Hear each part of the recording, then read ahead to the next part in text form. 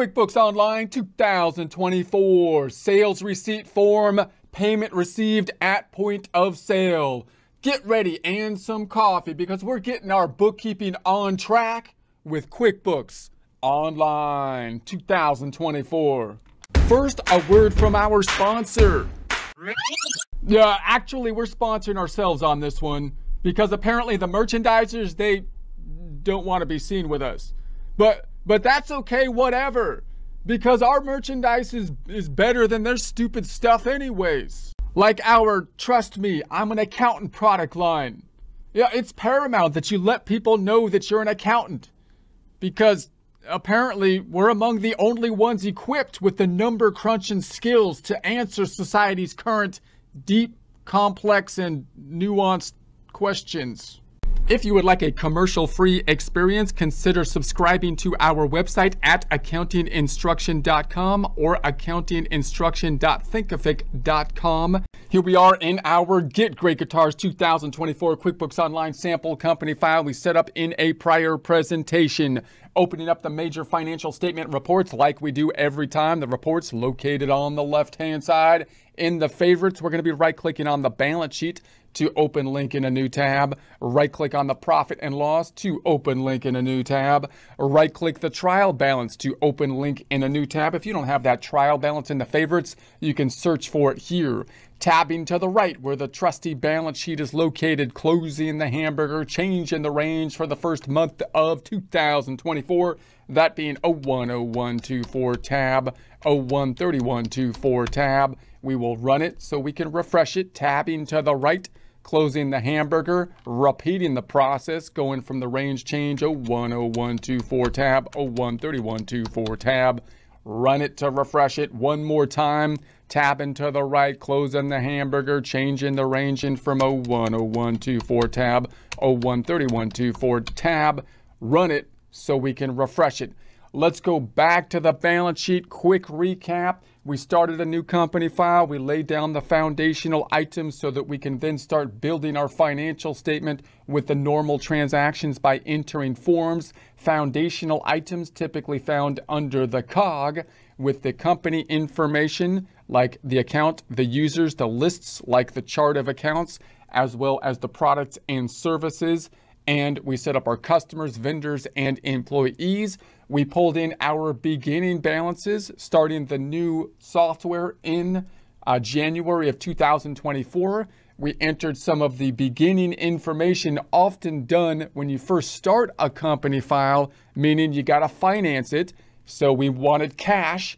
So how did we get to the cash? We either took a loan or we got cash from the owner putting money into the business. We then took that cash and purchased the stuff we need to make the business work, investing in the business by purchasing the fixed assets, in our case, furniture for our store, because we're going to be selling guitars.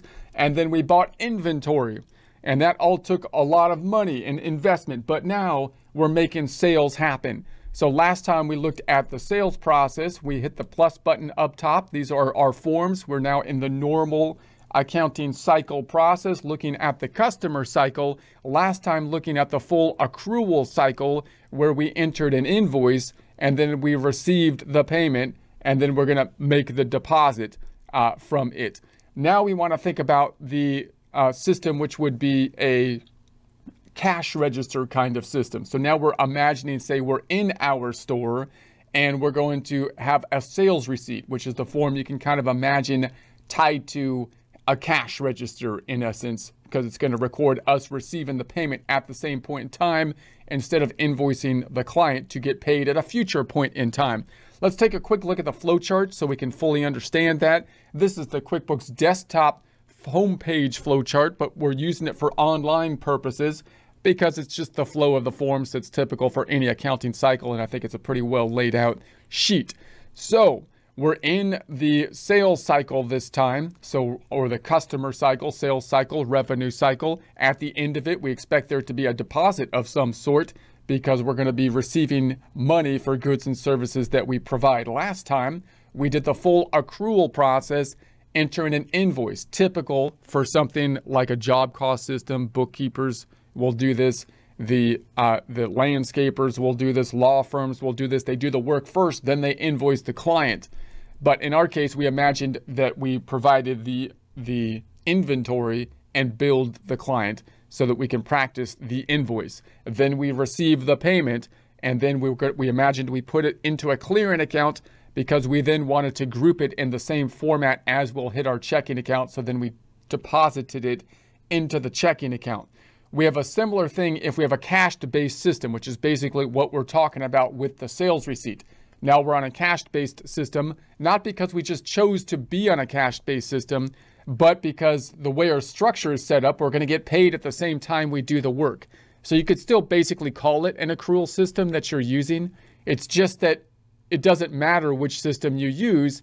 If you're going to get paid at the same time you do the work under a cash or accrual system, you will get the same transaction, right? The difference happens when there's a difference between when you get paid and when you do the work. So in other words, if I had a system where I invoiced clients and then received payments, and then I said I was on a cash-based system, well, when I record the invoice, then it wouldn't actually record anything because that would be an accrual transaction. Nothing would be recorded until we receive the payment.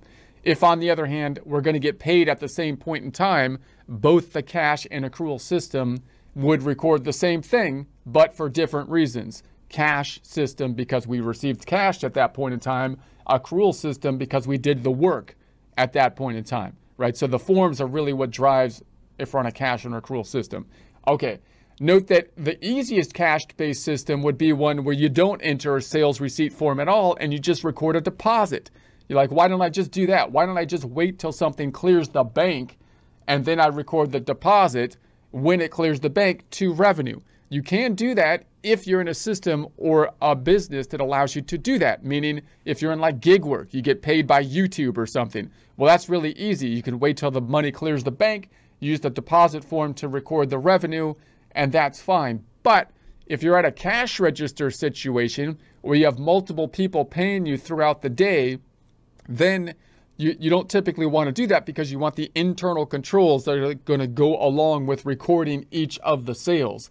So if as the sales happen, we're going to enter the sales receipts and provide the goods or services, the inventory in our case at this point in time, and then we'll receive the payment. The payment might come in multiple forms. We could get cash, we could get checks, although that's more rare these days. We could get some other kind of electronic transfer, or we could have a credit card.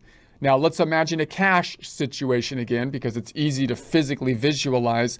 If we have a cash register and we receive cash, if we put it directly into the bank every time we receive cash, let's imagine we had 20 sales of $5. Well, then if I put it directly into the checking account when I receive it, it's not physically in the checking account when we get the money. And what's going to happen at the end of the day, we're going to take those $100 and put it in the bank, not as 20 separate $5 deposits, but as $20. So what we want to do then is put it into this clearing account. We have this issue where we want to use a clearing account to then make sure that when we make the deposit on our end, it will match what actually will show up on the bank statement side, so that when we tie out our books to the bank statement, possibly with the bank feeds, that will be an easy process. And if you're using any kind of electronic transfer where there's an intermediary, you're going to possibly have a similar system. So if it was a credit card company that you're receiving payments from, well, they might charge you fees, and they're going to group your payments together and deposit them into the checking account in a lump sum of some kind. So that means that you can't just sell things and put it directly into the checking account, because you won't be able to reconcile. You won't be able to tie things out to the bank feeds and reconcile. So what we want to do then is use some kind of clearing account, think about and correlate what we're doing with what the credit card company is doing in terms of the grouping of their payments, so that we can then take the money out of our undeposited funds and deposit them in a format that will match, and we'll be able to do our reconciliation process. All right, so that's what we'll do this time. So let's go ahead and do it. So we're going to go into the first tab over here, and we're going to select the drop down, and we're imagining we're in the store, And instead of an invoice, we're going right to the sales receipt form. And I'm going to say that we got a sales receipt. We're just going to make up a customer called String Music. That's the customer's name. Yeah, I know it's a creative name. I'm getting creative over here. Now, we might want to put a lot of information in from the customer, but if you're at a cash register, a lot of times you might not do that. You might not even get their name. You might just be using generic customer because you might not be gathering all their information. If you work at like a food truck or something like that, or a restaurant, you're not gathering other people's names other than to call out their name so you can get their seat ready, you know, at some time, right? So other stores, however, you might want to gather as much information as possible with them if they're going to be a repeat client. So just keep that in mind. I'm going to say save on this one. We don't need to email it, but if you wanted to email it, you have the capacity to do that, which could be nice these days because then you have like that electronic receipt. Send later if you so choose. We're going to say the date. I'm going to make it on the 19th of 2024. And then the sales receipt number, I will allow it to populate on its own. I'll keep the location, which could be useful for the recording of the sales tax. And then the tags, not going to add any tags. The payment methods. Now we're receiving payments here. So it could be cash, could be check, could be credit card. There could be some other electronic payment. Maybe they're paying with PayPal or something. You can add other things as well. I'm going to once again choose the cash because I want to imagine it going in and out of the checking account. Now note, with a sales receipt, if you're at a cash register and if you only accept things like a check or possibly some kind of electronic transfer that goes directly into your bank account, then you might be able to just deposit it directly into the checking account and you would be okay. So that in that case, this form would be what is increasing your checking account at this point in time. Because in that case, you're not going to have an issue with other payments or fees possibly that are going to mess up the deposit so it doesn't match what is actually going into your bank account. But if you're collecting multiple things, like sometimes people pay you with a credit card, you're trying to have multiple payment options to increase the likelihood that people can do business with you, then what you're going to need to do is put the information into undeposited funds typically and label which form of payment that you have as a general rule, just to make a uniform process, and then basically take this information, take the money out of undeposited funds and deposit it into the bank in the format that will match what actually physically goes into the bank. So I'm going to say cash because I think that's easiest to follow. If there was a reference number, like a check number, we can put it here, or if it was a transfer, we can put it there. I'm not going to put it into the checking account, but rather in payments due to deposit, which is the same as undeposited funds, which is what they used to call it, but they got to change everything. They got to change things over there to warrant, you know, their job, I suppose, right? Everything has to change every once in a while over at the online section. So what are we selling? We're going to imagine they came up with a GSB, which is a Gibson SG. And we're now imagining, so notice it gives you how many we have on hand here. So we're going to sell one of those. Okay, that's good because we brought them in with that ukulele. It's like, it's only a $20 ukulele, but then we sold them this $777 Gibson SG. That's how it's done. I'm just kidding. That's not how it's done. That's not nice. If they want a ukulele, we will sell you a ukulele. We will not pressure anybody to be buying whatever they don't. And then an ELP, and we're going to say that's our stock, that's our standard, and we're going to sell 3 of those, and at $500 for $1,500, and sales tax is being applied out. This looks much like the invoice form, same kind of process, except instead of, whereas the invoice form goes into the accounts receivable, this is going to go into cash, but we're putting it into the clearing account of payments to deposit. And then down below, so this is adding it up, and then sales tax will be calculated. There it goes. Okay, sales tax has been calculated. Now it's based on location here. I don't want it to be based on location. I'm going to use the generic 5 because we set up the generic 5 before. If you don't have the generic 5 set up and you want to follow along, then you can just see the math right here and change the math and then just tell QuickBooks to do the 5%. It'll ask you why and and as if I have to explain myself to you, QuickBooks. Why? Because I said so. That's why I'm the one that's paying your salary, QuickBooks. So there it is. So then what's the journal entry going to do? Well, and then of course, if you look at the rest of the form, right? So there's this, we've got the add lines, clear lines. We got the message displayed on the sales receipt. So you might put a message on it, message displayed on statement. You can have attachments, you can cancel, you can clear, you can print or preview it here, make it reoccurring. You can customize the form. Note that this form might be something that you give as a standard process to your client. You might email it to them, kind of like a receipt that you used to get, at a cash register. But it might just be an internal form as well. Because the invoice is certainly something that you would give to the client, because you have to give it to them because they're going to pay you later. But if you're getting paid at the same point in time, then you may or may not, be providing the sales receipt as an external form. If it is a form that you're providing to the client, then you might want to customize it and put your logo on it and that kind of stuff. What's going to be the journal entry when we record this? Well, it's similar to the accounts receivable, but instead of increasing accounts receivable, it's similar to the invoice, but instead of increasing accounts receivable, we're increasing some kind of cash, but we're going to put it into the clearing account, payments to deposit. The rest is basically the same as an invoice. We're increasing the other side's going to be going to revenue for $2,277, not including the sales tax. Sales tax will be going up by $113.85. That's a sales tax payable balance sheet account. And then we're going to have the inventory going down by an amount that's not on the actual form, but driven by the items. The system knows it. We're using a perpetual inventory system. Cost of goods sold and expense account will be going up for the same amount that inventory went down by the cost of the inventory. Net impact on net income will be the sales price minus the cost of goods sold. And the subledger for the inventory will be impacted by units of inventory. So I think that's it. Let's save it. We're going to save and close it. We could send it if we had an email address that we wanted to send to. Let's check it out. Going on over to the balance sheet. Let's refresh it so we're not working in stale stuff. We want to work with, I only work with fresh stuff, like fresh food I only eat, well, that's not true.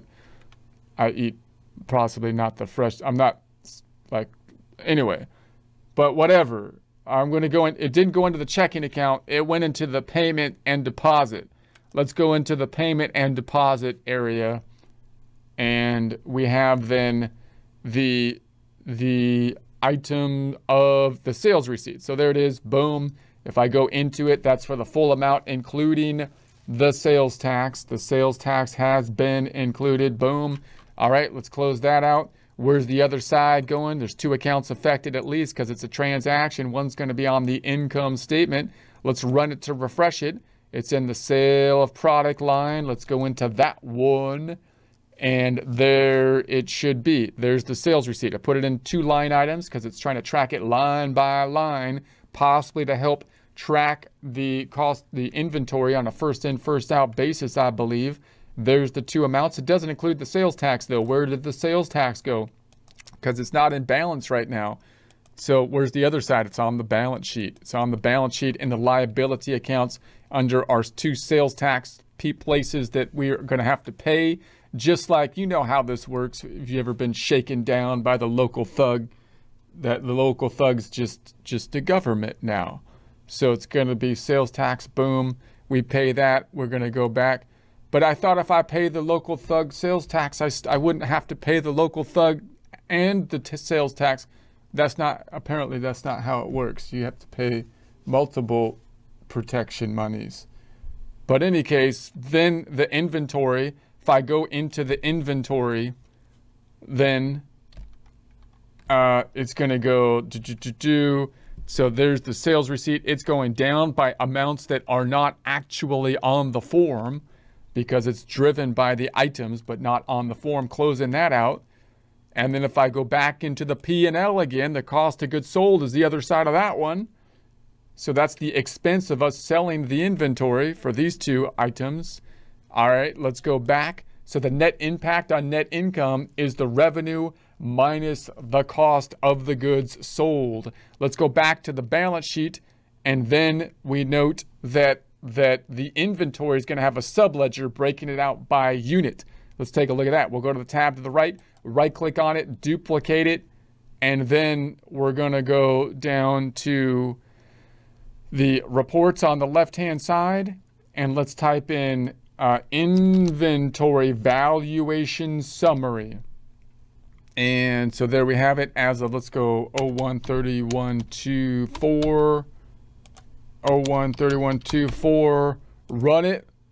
So here's the quantity, here's the values. We're at 38,878.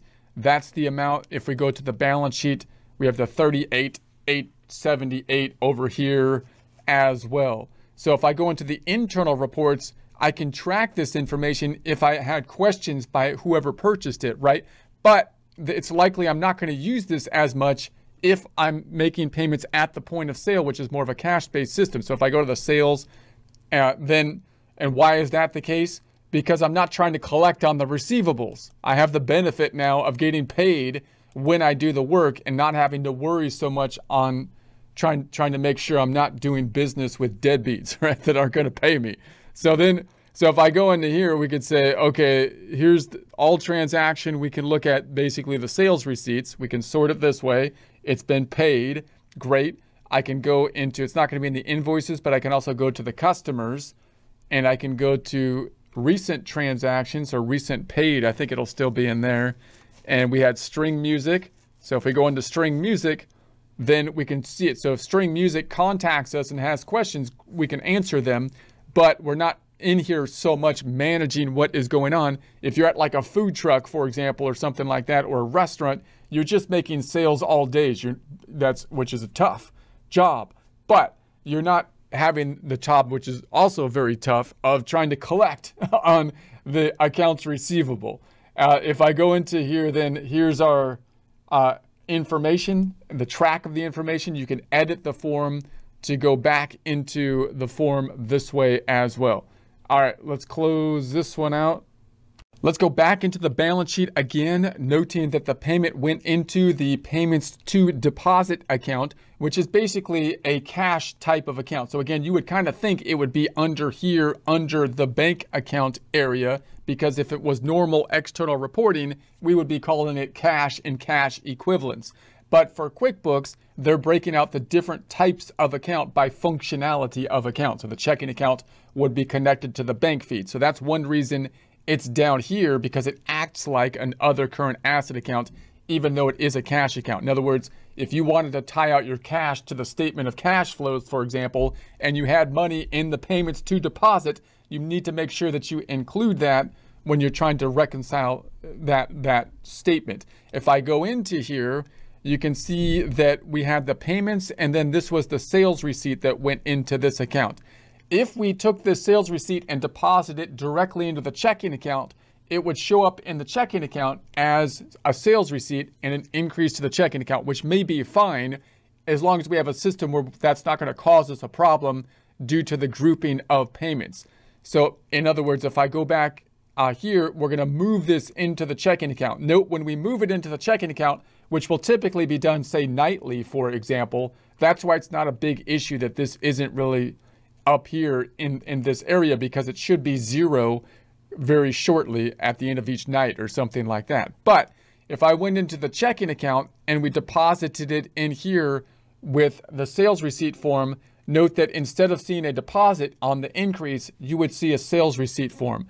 That makes it a little bit difficult to filter, because if I filter over here, it's typical that we filter by type. So if I wanted to filter again, it's a transaction type. If I want to look at the increases, I would usually filter by the deposits to see the increases. But if we have other things that are increased in the checking account, like sales receipts forms or receive payment forms, then you've got to take that into account. That's not a big deal. That's not a problem.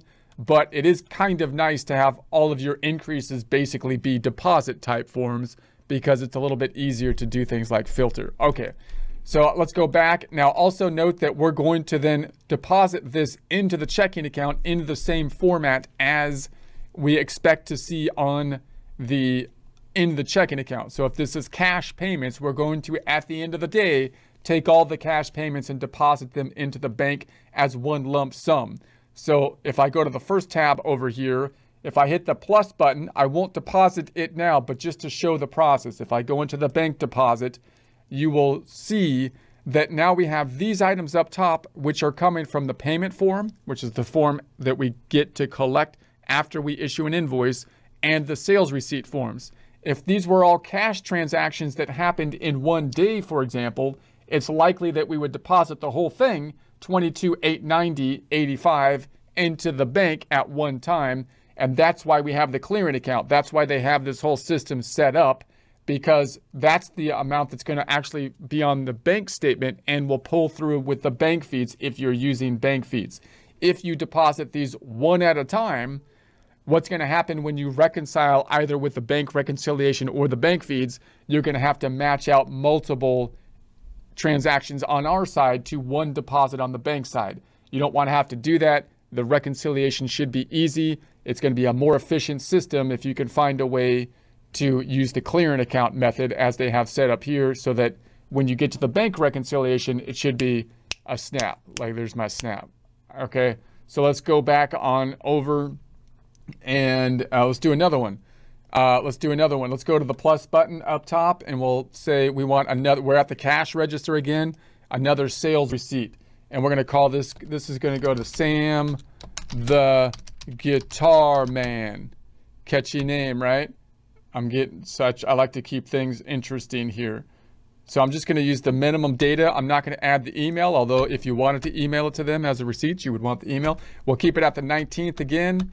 And let's tab down, the payment method. I'm going to just imagine cash again, just to keep it consistent here, but we might have multiple payment methods. We're not going to put it into the checking account. If we did, it would show in the checking account, not as a deposit form, but as a sales receipt form, which could be fine, but just note that. And then we're going to put it into the clearing account, and let's put some amounts.